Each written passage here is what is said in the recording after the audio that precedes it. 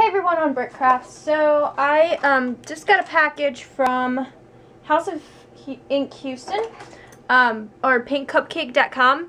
It's like my favorite site to actually get stuff off of, and whenever I go there to order things, this time I had to get bails and a couple eye screws and some ring backs, and I got a resin piece. But whenever I go there, I like to try to spend $20 because it's just, I don't know, because her shipping is low, so she always packs it so well, but she gets everything in the bag, and I know I can get all the stuff I wanted.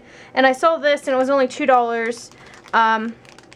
It's a Meiji candy kit, and I've never done this one before, so I figured I'd just do it on here because it's so small, and I read the instructions. And for all of you who think I know Japanese, I do not know Japanese. It's just that if you look really closely on the back of these, they actually just put in pictures what exactly you're supposed to do. So yeah, it's very simple, and I can smell it already. This isn't like a candy making kit, really. It's just that you take and roll things together, apparently. So you're supposed to take, whoa, these are just different candies, and they are sticking. Well, I don't think they're supposed to stick to this lid thing. Is this even, yeah, it's recording. I didn't think it was recording, sorry guys. And my battery's dying. Ah, they're so sticky. Let me just say that first off. And I don't know where that came from. There we go. So yeah, it says here, I don't know if you guys can see the picture here that well or not. It says to take these two and roll them together. So I'm supposed to take this one and this flower one and roll it together. If I can get it out of here, like this, and just roll it.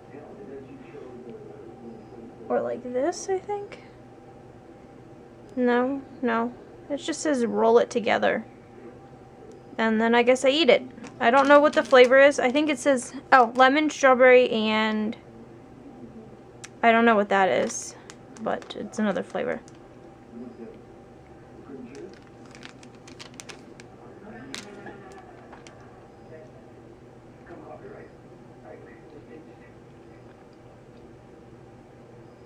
It just tastes like lemon and strawberry together.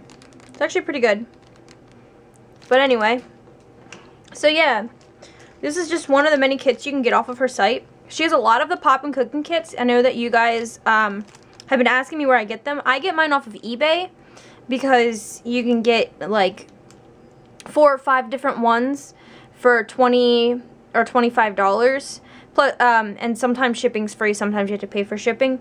But if you just want to get one specific kit, go to her site, House of Ink Houston. It's pinkcupcake.com. She did not ask me to do this. I just got the package today, and you can get it from her site. And please don't scam her because she's such a nice person, and she gets everything out to you so fast. So yeah, I wanted to do this today because I know the video is going to be going up late because I actually babysat today.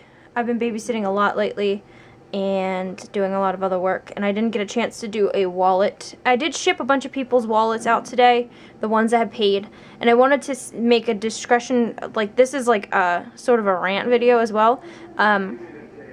If you guys ordered wallets from me by sending me an email, I'm no longer going to be doing that. I have a area on my store Envy in which you can request a custom wallet.